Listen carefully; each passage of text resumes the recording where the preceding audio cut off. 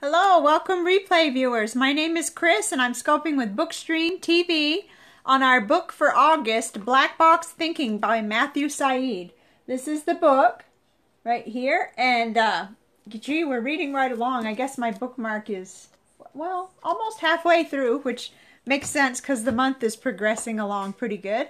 And today the topic is the nozzle paradox, and this is chapter 7. We're actually, in today's actual scope topic, hi from Istanbul, welcome. We're actually covering the second half of the chapter, but I didn't get to scope yesterday, so I'm kind of stuck on one area of the chapter, which is toward the beginning. So I just want to scope on that because it's what I really got a lot of light bulb moments from myself. So I thought I'd scope on that. It's such a rich chapter. You could scope every day for a month on this one chapter. I kid you not. So anyway, so this example, or the nozzle paradox, what it's all about is it was a company named Unilever that produced detergent, and detergent that ended up being sold like Bold and that kind of thing back when it was, I suppose they still make powder detergent, but I don't buy it anymore. But they had these nozzles that would clog up and they were real inefficient. They wouldn't work. So either they would clog up completely or they'd end up spitting out, really thick granules of detergent, or too thin. They couldn't get any consistency. So this was a real problem for their company, and they put a team of mathematicians to design a better nozzle. They got them busy trying to do that. And this team, despite their extreme skills and knowledge of math and how things should work, design-wise, they failed to make a better nozzle. And so after that, oh my God, my cat's crying. She's been acting really funny lately. She's like goes into the bathroom and acts like there's a ghost in there or something. But anyway, the next thing that they tried was they put a team of biologists on the job. And that team, they didn't have any design capability or knowledge whatsoever. But what they did was they took the existing nozzle and then they recreated it 10 times with slight changes, and then they went and tested all 10 of those nozzles. And if there was any improvement at all, they chose the one that was the best. And then they did it again. They would make slight changes to that best prototype, make 10 more, and go right back out and test them. And they wound up, the author says that it took 45 generations of it, 449 failures before they finally got a nozzle that was just right for what they needed. It was just, but they had to learn from failure, which is what this whole book is about. It's about how success depends on failure. You have to be willing to test and try, or there will be consequences, and we've read about people being imprisoned for 19 years wrongfully. We've read about, someone else getting murdered because they didn't have the right guy. We've read about planes going down, about operations, going awry and a patient dying when, if you really looked at the case, in retrospect, you could see there was a chance, and there was some misperceptions, lost track of time, things like that. So anyway, this whole book is about how you have to learn from failure. And he talks about how the two components of a company or a system that does work is you have to harness errors. You have to learn from the errors, and you have to have the right mindset, which, so far he's talked about the mindset of, allowing the workers or allowing people to come forward with the mistakes so that they can scrutinize and learn from it, and, making it not punishing them from coming forward with their mistakes like the pilots do, and now in some special hospitals where the nurses are able and doctors are able to report the failures. So what really got me interested in this, as I was reading through this chapter, and I'll admit I have to sometimes read these chapters a couple times to really let the material sink in and to really get it, because it's quite interesting, and it's deep, and it's kind of goes out in all directions, and with my mind kind of being scattered the way it is. But I happened to run into a situation this weekend. So I'm a fountain pen hobbyist. You know, I'm really into fountain pens. I was when I was a little girl too, but that was a whole different world back then, because the fountain pens that I used simply took a cartridge, and there really wasn't much that could go wrong except for it could dry up, so you had to clean it with some water. No big deal. But what I'm enjoying the most about fountain pens now is the different inks and the different kinds of pens that you can get, and really tinkering with them. So I got this little pen that I was so excited about. It's a Kaweco Sport. It's a little beautiful little pen that's it's known as a pocket pen in the fountain pen world. You twist it off and then you post it like this, and it's beautiful. It's so beautiful. You know, it's a German-made pen, and I was so excited to ink this puppy up and play with it, and I had success initially, but I wrote with this pen for maybe 5 minutes, and then it would skip and dry up, and I had all kinds of issues, and I got real discouraged, and I thought, what is this? So of course I watched some YouTube videos, and I got the idea that perhaps, you know, there were things that you had to maybe do to this pen, and there were maybe certain types of ink that the pen might not do well with.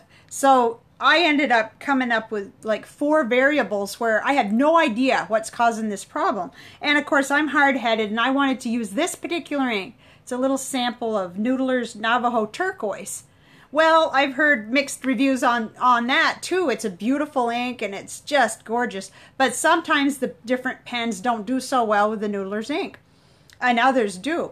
So I'm sitting here going, okay, so the nib might be scratchy. It might have something called baby's bottom that has to be, you know, kind of depending on whether that was true or not. It might have to be a little bit worked on.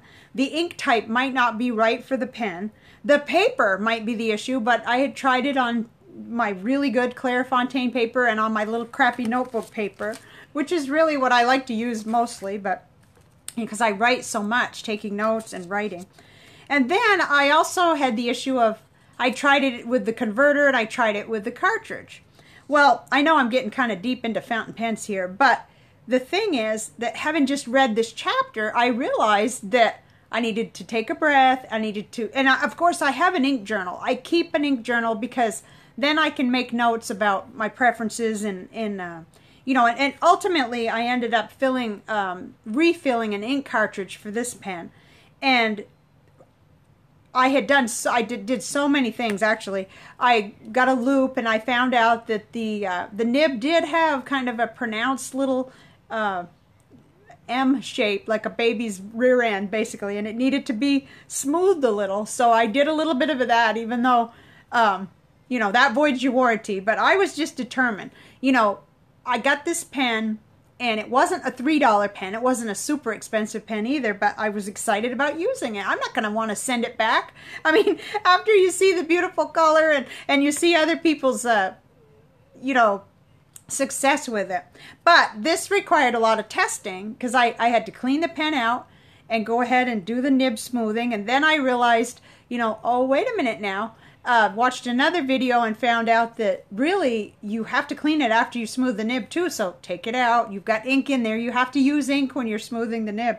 So I became very organized about making my notes afterward, and then of course, since the pen would work for maybe 5 minutes and then quit, it was a little bit of a trick to retest it each time. So, but on the 4th time, after you know, smoothing the nib, cleaning it up, and I kept with the same ink. Not because I'm stupid or anything, but because I thought if I change the ink now, I'm not going to know whether tuning the nib did anything. So anyway, this is a hobby, but it's a serious, fun hobby for me as a writer and as a person who's always loved pen and ink.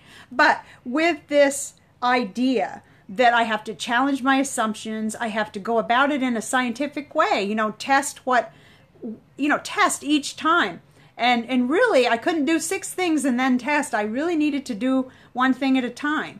So for a while, I kept that converter on there. I thought the trouble might be the converter, but I knew I had trouble with the nib too. So, you know, anyway, I went through systematically, and I tried not to change too many variables at a time so that I would catch the winning action. I'm not sure I'd ever purchase another one, but I had worked with it all day yesterday, off and on, because my theory was I need to set this pen down, retry it, because I like a pen that starts immediately. I'm not, if I want to, if I can't get that in a fountain pen, then there's plenty of gel pens that would provide that. But there's nothing like a really smooth fountain pen. You can write extremely fast, real beautiful, lots of choice of ink color.